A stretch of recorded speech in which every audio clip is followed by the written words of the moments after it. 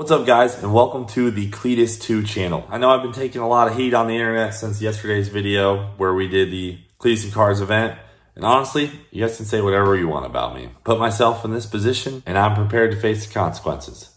But this video is not about me. This is about Parker, who took an injury, our first ever serious injury at Cleetus and Cars after 4 years of running events. And that's what today's video is about. As many of you probably saw, I turned off the comments on last night's video. I simply cannot allow people to spew untrue things about Parker, who's the subject of today's video. Now, I just got off the phone with Parker and his fiance, talked to them for quite a bit, and now I'm prepared to make a statement on it. Specifically left it out of last night's video, and I actually said everyone had a safe and good time, and I meant that as the spectators. I specifically did not mention anything about Parker because I had no idea what the facts were on the situation. All I know is that I saw the incident and everyone else at the show saw the incident. There's no way I could have not just said anything and let it blow by. But now that I've spoken with Parker and Paige, I come to you guys to tell you what's going on. Now, before I get to what actually happened, I want to say that this is our 4th year doing events. And Parker has actually participated in almost all of the Bradenton, Cleetus and Cars burnout competitions. We're talking about a guy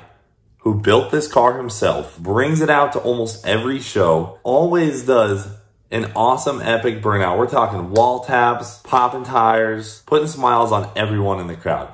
Parker is a guy that when we see pull up, we know there's gonna be a good show. This is not his first rodeo. This is the same guy that does massive burnouts at his shop. One thing that I think it's important to say is that no matter if you race or do burnouts or drifting, if you do automotive motorsports and you do it in a crazy fashion, high speeds, high power, whatever it may be, you are going to have an incident eventually. And if you haven't had an incident yet, you haven't driven enough. I've crashed. I've seen people crash. I've seen people get burned.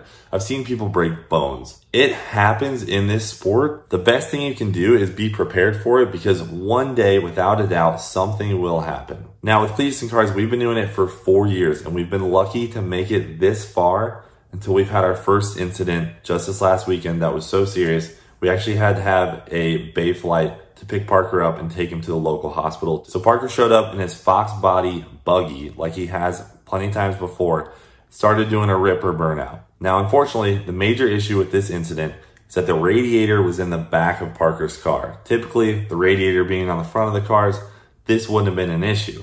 But his radiator being on the back of the car, he was doing a massive burnout. And as you know, the coolant temperatures, they heat up and heat up and heat up. Well, it hasn't been a problem before, but unfortunately, his radiator hose separated from the radiator, blasting hot water onto his back and his arms. At this point, Parker started getting out of the car.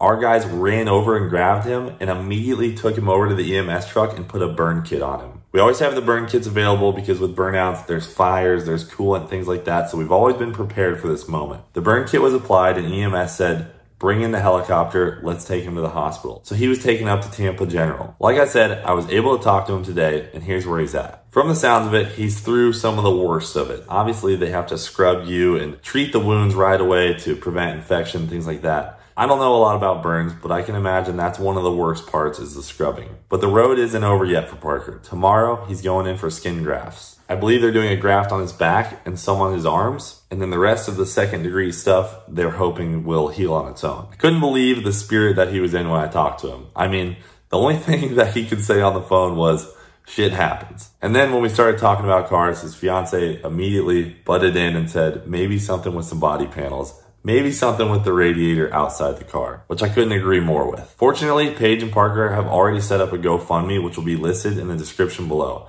Anything you guys want to do to help him is greatly appreciated, and we'll be doing the same too. He said on the phone that in probably 5 or 6 days, he should be heading home. And I told Parker, when you're recovered and you're ready, we'd love to have you out to the Freedom Factory. We'll put you in one of our cars that has the radiator way out on the front of the car, and he can burn off some tires to get himself back in the game. This is a super, super unfortunate event, man. It breaks my heart to see someone get hurt at our event. But like I said, when you do these live action motorsports, sometimes things can happen. From here forward, there's no doubt that we have to take our safety measures more serious. Everyone needs to be in a full fire suit, covered up head to toe. The more serious we take it, the more we can prevent incidents like this. We're lucky that Parker is a strong dude and is gonna get through this, and I'm gonna keep you guys updated along the way the best I can.